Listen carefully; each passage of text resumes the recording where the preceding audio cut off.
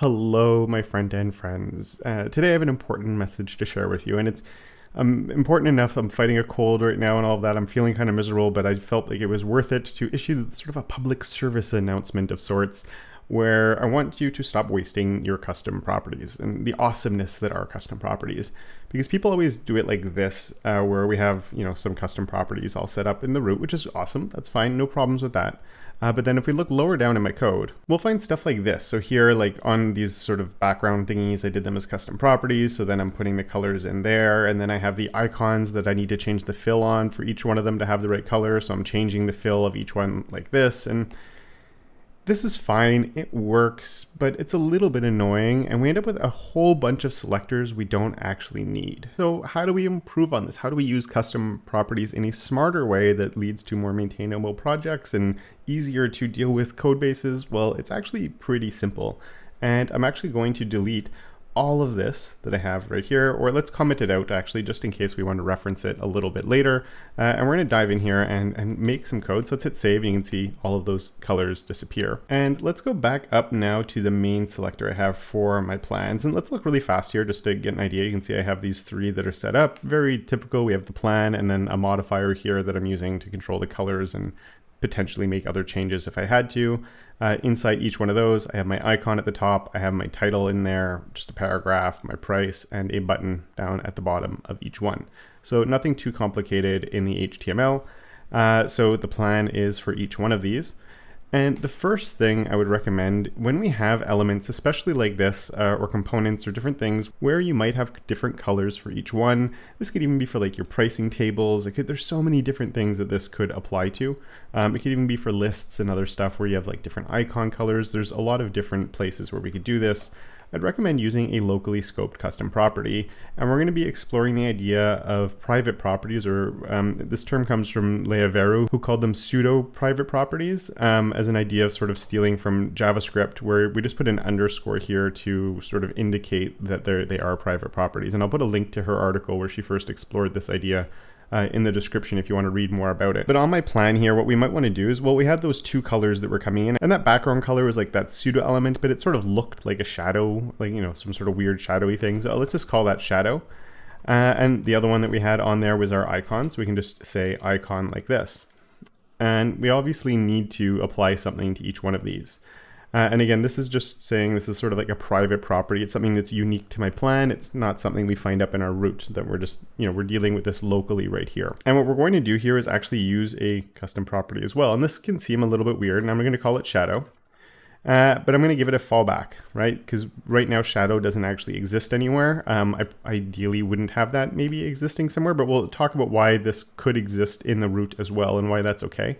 And for now, let's just say red so it really stands out and we see it. Or, those were actually a bit faded. So we'll go with pink on those. And then here, my icon, we're going to do the same thing, var of icon. And then on this one, we'll say that the default is red, just so it has a fallback that we can easily see. If this wasn't a demo, I would probably make those black, but you could make the fallback whatever you want. And because shadow and icon don't exist anywhere, these are the values that are going to be used if ever I use these anywhere. So let's go on that plan icon that we have right there. And I'm going to say that the fill on those should be my var icon. And we can see that that's working fabulously right there. And then we can actually do the same thing. Let's go to that pseudo element that I had over here. So there's the plan before. And in this case, let's just say that the background is my var. And in this case, we called it shadow. And you can see that's coming in right there. Why is this better than doing it this way? And then we have the, it's kind of weird. We have this double name, and I'll get to why is it shadow and shadow? We'll talk about that. And if you've been watching my videos for a while, this isn't exactly how I've been using this idea of the pseudo private property, where I usually don't bother with this side of it, but it makes a lot of sense. And I want to share how Vera explored this idea. So now we can go down to here. And here we had to have the selector for my before of each one of them. And then we also had to have the selector of the icon for each one of them, which is a descendant selector, which some people don't like having. Instead of all of that, I could just come and have my plan param. And on that one, I do that my shadow is going to be my var. And then here we just say that it's my color yellow. And in this case, my 300 refers to the right one. And we can see it switched over. And we'll set up the other one too, which is my icon. So icon would be var color yellow 400, which is my darker yellow or more vibrant yellow. And we can see that comes in. And the reason this is working is if we come back and take a look here, we have the shadow, which is looking for a custom property of shadow without the underscore. And if it can't find that, it will go to pink. But as soon as we declare one, now we actually have a shadow and it's going to work. And the advantage too with this is I don't have any setup, but I could, if shadow existed in the root, it would use that default value that's in, or we'll call it default, it would use the cascade. It's being inherited into the plan, and that shadow variable would work. But then if we did redeclare something new in a more locally scoped thing like I'm doing here, it's going to work for that as well. So we can take my param, let's set up the next one. So the next one here is my bike, and that one, I think for the two of them, is my cyan color. And then I can take these two. And what I really like about this, this is my rocket. There's I guess the main thing that I really like with this is I only need one selector and I'm controlling things that are inside of there. And of course, we don't need to stop here with this sort of thing. Like we have these buttons that are on here and we might want to make some changes to those as well. And that's a little bit where things can get more interesting here. And we're going to look at how we can actually change these shadows to be a little bit better and advantages with the custom properties on that as well, and a few other things. But let's start with these buttons right here. So if I know that I want to make my button something that changed, like say it's a different hover color every time I'm hovering on one, I can come and create one of those. So we're going to say our button hover, which will be our var button hover. And then here, let's just make it red again. It doesn't have, again, I wouldn't do this for production necessarily. Or actually, you know what, let's come here and do this as another custom property, because this could be a valid fallback as well, where we can look at my color text, which is the current color that I have in the background there already. So if you ever want for fallbacks, there's no harm in referencing back to other things. The pink and the red here might not be great areas to start with. You could have better fallbacks. And that way, if there is no modifier, you're still getting something that's perfect. But when the modifier comes on, that's when you're getting different situations or different things that are happening.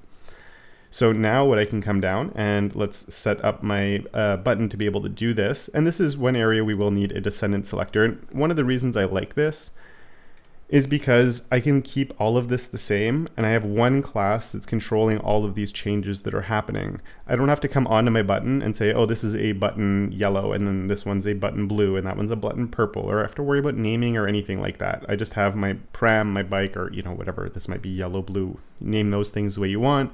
But then I'm not worried about modifying anything inside of there. I'm not modifying my icon class, or I'm not modifying my button class. I'm just relying on this one selector that can handle it all. So let's come and actually we'll do it right here. So we can have then my plan, and any button that's inside my plan can get these. And we'll look at why this is nice. Because actually, just really fast, if I did this normally, I'd have to have my plan param and then button, or have the modifier class like I said, and then have to have this for each one of them. That's really annoying to have to repeat that every time I want that modifier to affect the button that's descendant inside of there.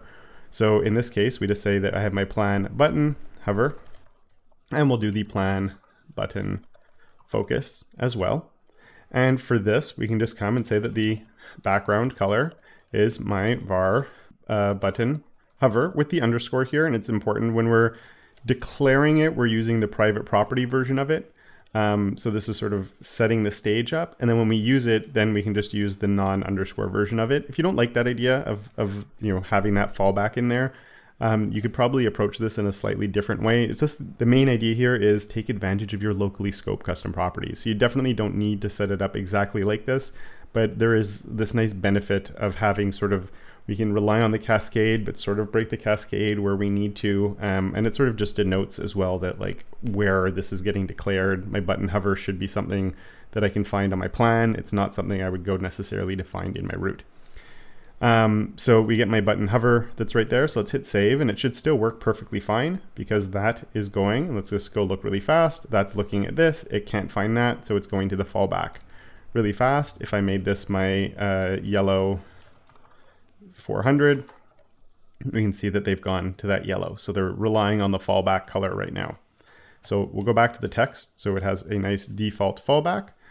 And then when we want to set it up, well, I don't need any new selectors. I don't need to worry about anything like that. I just come and this one, the color of the text is going to be terrible on this one, but I just say my button hover is, we can just duplicate this actually, right? So we just add that in there and we can come on each one of these, switch that, and this one would be my cyan, and then this one can be my purple. And now the hover color for each one has switched over without having to worry about it. I just come in here and I have these options. You know, they become like levers that I can pull for the interior of what's happening within this element, which is just so nice. The other big advantage, and one of the best things with all of this, is the way that, and this is really nice with transitions and animations as well, when you need to make like small changes to things.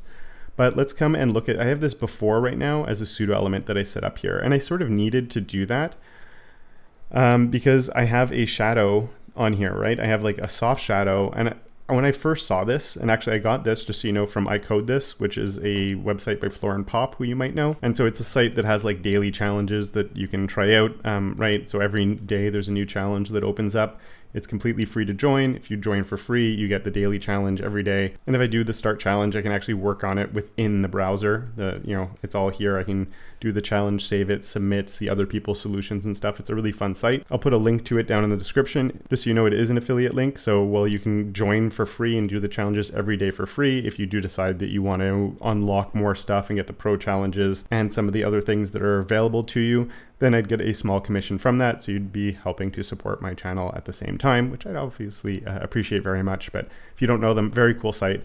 But yeah, as I was looking at this, when I first looked at it, to me, instead of creating a whole pseudo element, that makes more sense as a shadow.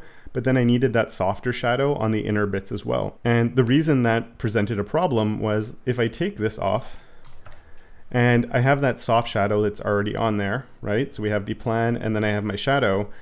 If I wanted to have a second shadow on here, I 100% could. So let's come here and add a second shadow.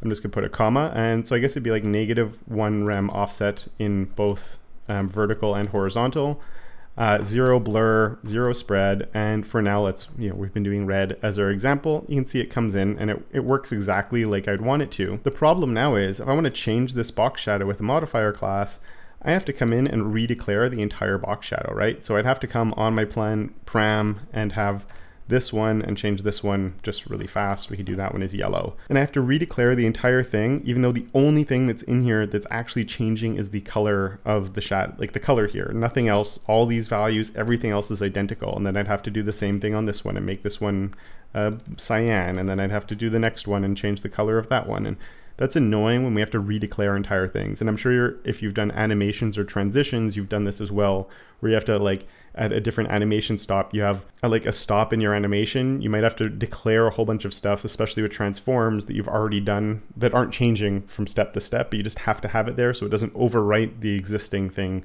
because we don't want it to overwrite the other box shadow, right? And then get rid of that soft shadow that was on there. We need to keep both of them.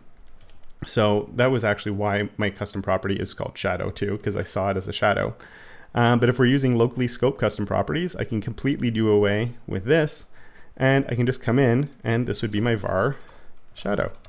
And of course, I want to be doing that pointing at my private property, so with the underscore, and hit save, and look at that, it just worked right away. So that's really awesome, right? And the reason I like this is personally I find it a lot more maintainable and easier to deal with because there's a lot less code going on. I just have to pull those levers that I want. And so like that's really good. And also just really fast, if I kept those as pseudo elements, I had a -z index on them to have to pull that that background backwards, but that could actually be really bad because if I had a background set for like the area here, I'd actually lose it behind that. It's annoying dealing with -z indexes. So using a shadow also solves that problem. But another thing that makes it, and another reason that I really love this, and I've talked about this, I keep going on about it, but let's say I come in and I add another one here, and it should be in my list, but just for styling purposes, let's leave it outside, just so it's nice and big at the bottom.